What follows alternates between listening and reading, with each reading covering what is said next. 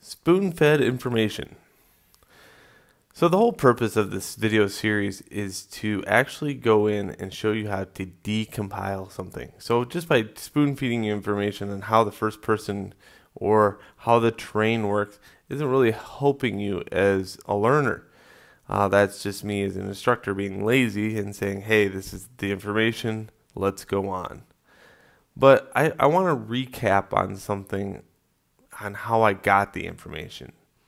So as I spoon feed slash show you how I get the information, you won't feel lost when it gets to another application such as Unity. What I did is I went to Island Demo to learn how to do this. I went to Island Demo and I went to the first person controller prefab. So all I did is look up in the hierarchy and try to figure out what was player. Okay. In this case, somebody was so nice enough to actually say first person controller prefab. Well, I know a prefab to be a construct of many things, and then it looks like to be a prefab, in this case would be a folder structure, and then under this folder structure has graphics and a main camera, and the graphics being blank, and then the graphics saying poly surface. Okay. Under main camera, I get these scripts.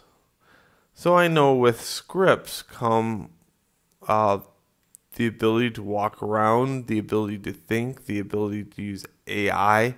Those are what scripts usually drive. Knowing that, I was able to know that this is truly how it works right here.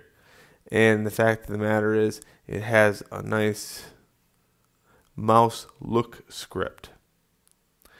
Alright, so if I look over to the other one that I just showed you how to actually build it, if I say open project and I go learning Unity,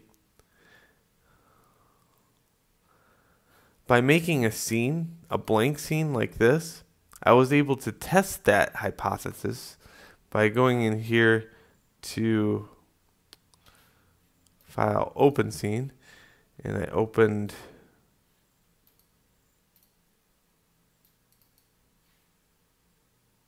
this one right here, Learning Unity, and then I went over to first person and hit F. It went over to here, and voila, I got the same person, and here is character control, and here's mouse look. So we can see that this has a lot more scripts actually tailed into it. So we're going to be looking at, how the player interacts with things, how the player looks around at stuff, what the difference between first and third person camera is, all those small assets first in very small packages, and then we'll go on to more complex things. So that is it for this video. I just want to kind of briefly give you the information on how I got that information. That makes sense.